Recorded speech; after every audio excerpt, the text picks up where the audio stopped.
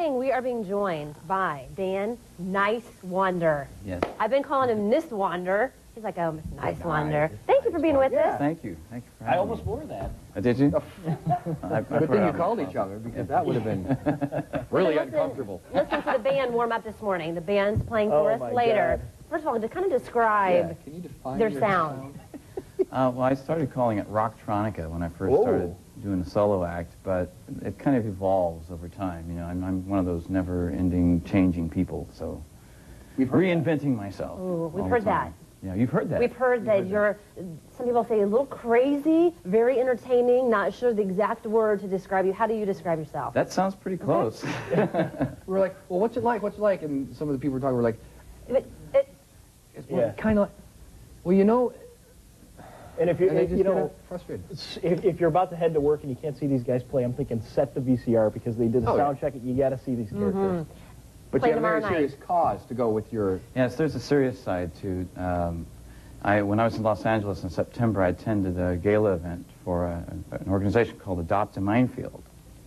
And what they do is they raise money to eradicate minefields around the world, and also to help survivors of blasts and raise the awareness of those needs, which I wasn't aware of until I really went into their website and looked around. And I got to see, Paul McCartney perform with Brian Wilson of the Beach Boys, and I got to see Brian Wilson perform with Paul McCartney and his band. I got to talk to Brian Wilson, actually. Wow. Cool. And Jeff Lynne, who also has produced the Beatles, and George Harrison, and so it was a very interesting night. And then they asked me if I wanted to find a couple people to work their booth at the Conseco Fieldhouse concert when Paul McCartney was here recently, in October, actually. And then they asked me if I wanted to participate with them in a global event that they're doing all over the world tomorrow night. People are going to be meeting in their homes or at restaurants. We're going to be meeting at Birdie's. Paul McCartney's going to have people over his house. The same night, we're celebrating at Birdie's to raise money for the organization. We're going to have live music.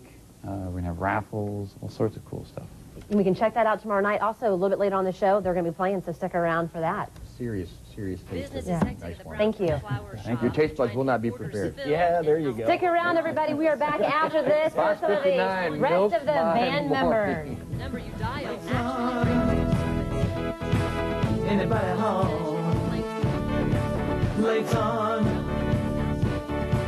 Somebody's home.